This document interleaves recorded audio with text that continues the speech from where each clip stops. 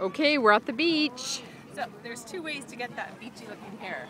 As you can see, we've driven down to the beach. All you have to do is go to the water.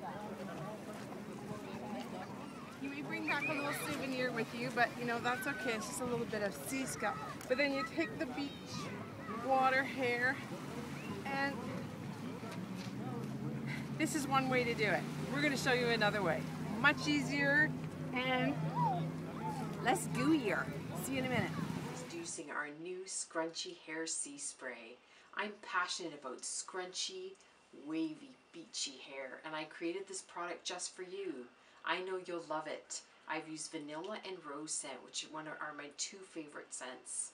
I hope you love it. And you're watching Two Blooms TV. Today we're going to talk about using our new product, which is our Scrunchy Hair Sea Spray.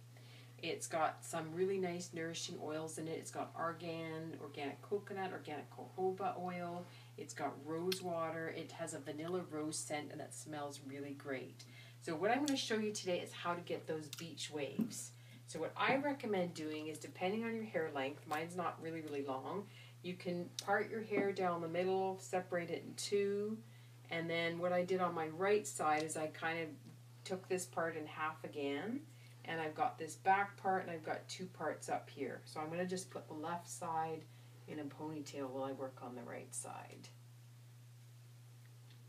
And I've got two types of curling irons. I've got kind of a standard curling iron that most people will have, and this one, which is a spiral curling iron, which I really like.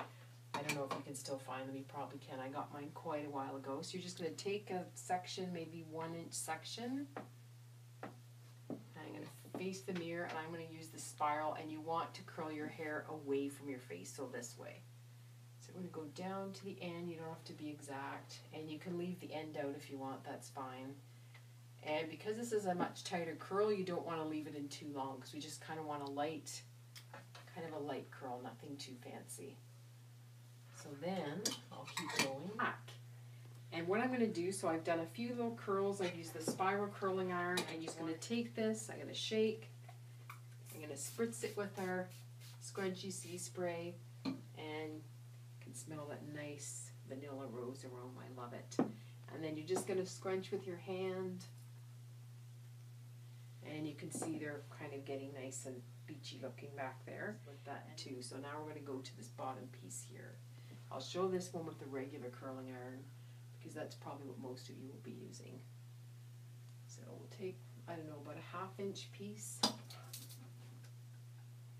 and we'll go almost to the end, not quite. I kind of leave the end straight. Hold that for about a minute maybe. You'll know depending on your hair type. My hair is pretty straight, has a little bit of body to it, but it's pretty straight overall. And then there's a nice curl. You could actually leave that a little bit less. My whole head, and I've used an alternation of the curly curling iron and the regular curling iron. And now that I'm all done, what you can do is, as you're doing each curl, you can spray it with a sea salt spray, but I like to wait till my whole head is done. And then I'm going to mist all over. I'm going to scrunch.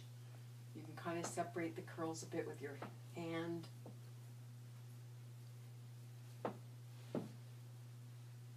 See? And we're going to go upside down. And you can see we have that beachy wave look. Signing off, Michelle from Two Blooms. Is it recording?